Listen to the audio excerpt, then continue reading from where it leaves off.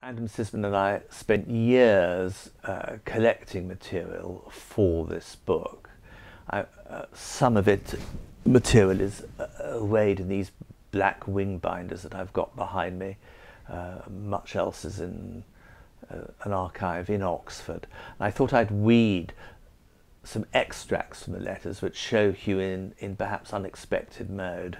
In 1961, a Sunday newspaper sent Hugh to cover the trial of the Nazi war criminal Adolf Eichmann in Israel, where Eichmann had been kidnapped from South America.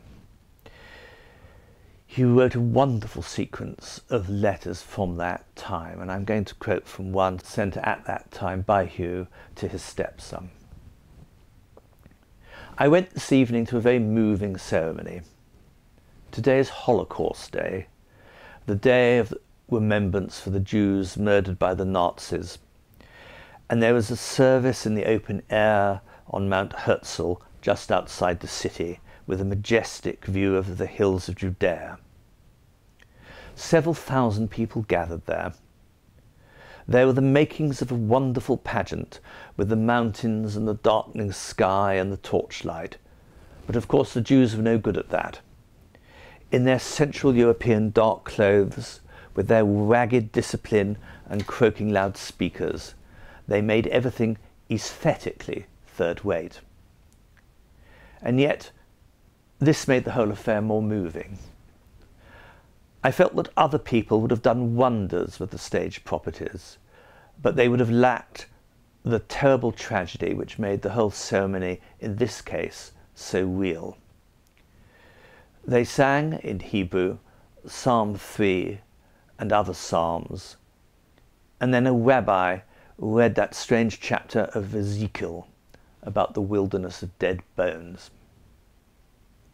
I suddenly realized as he was reading it, in Hebrew of course, but I had a crib, how incredibly apposite it was.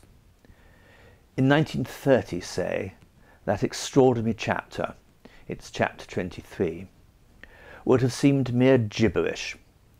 The valley of infinite dry bones, which were reanimated by the voice of the prophet and responded to the voice of God, saying, "O my people, I will open your graves and cause you to come out of your graves and bring you into the land of Israel, and shall put my spirit in you, and you shall live, and I shall place you in your own land." But now these words are an exact image of what happened in the 1940s.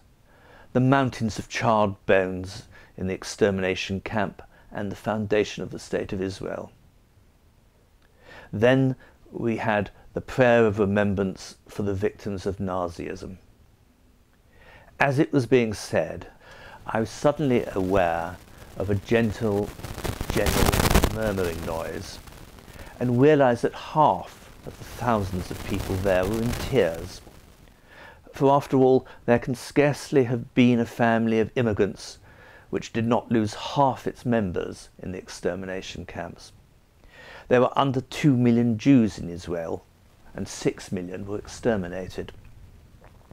I found it very harrowing, and the thought that Eichmann, the man who calmly organized the whole system of extermination, was actually being tried in Jerusalem at that time, and that his lawyer was calmly arguing that he was entirely guiltless, all guilt which was never his anyway, having been washed away by a cash payment, made the whole episode particularly bizarre.